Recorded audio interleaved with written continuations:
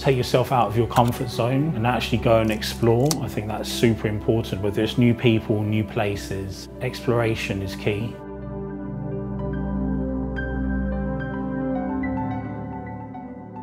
What I find special about analogue photography is it's a process that's been handed down for generations. So I'm pretty much doing the same thing that someone would have been doing back in the 50s and 60s. Using the same chemicals, using the same film stocks as well. When you shoot analogue, you shoot a lot less. You really take your time to compose each shot. You're not just firing away. You're really thinking about every time you press the shutter.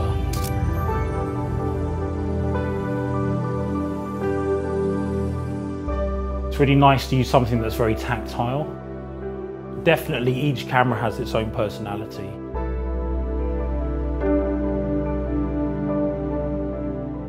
It's the kind of unknown nature of analogue photography which I find so intriguing.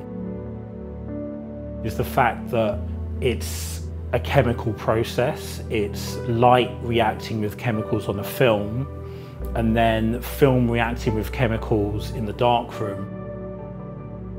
Yeah, there are ways of being consistent, but with an analogue image, it sometimes is in the imperfections that the beauty comes out.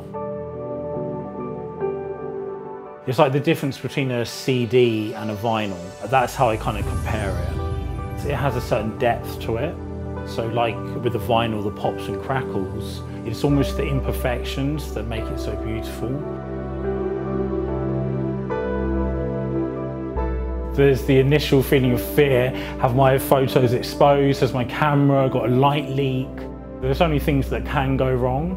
So when you get your negs through and you see like, okay, right, good, photos are safe. That's your first kind of point of relief.